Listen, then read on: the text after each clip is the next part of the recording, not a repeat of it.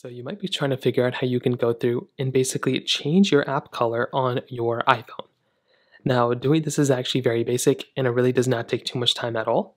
So you have to be on iOS 18 in order to do the way that I'm showing you right now. So what you're going to want to do is you want to hold down on any application.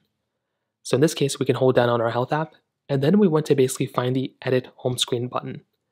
So in this case, click on edit home screen, and then the top left corner, we want to go and click on edit. So tap on edit, and then we want to go and click on customize, that's right here. So tap on customize, and then you'll come into this page. Now at the very bottom, you're going to see a couple of things. You can automatically change your app colors from light to dark. So just like that, you can go and choose whether you want the light mode or dark mode on. It's very, very easy. But what you can also do is click on this tinted option. Now you can customize your app colors literally whichever way you want to. There's an infinite amount of ways to customize these. So you can go through and make these brighter. You can make the app icons themselves brighter, or you can change and tint them this way too. So you can kind of choose whichever way you want to. There's like I said, an unlimited amount of ways to do that. So you can kind of customize it whichever way you want to. If you want to go back to the normal one, you can click on light.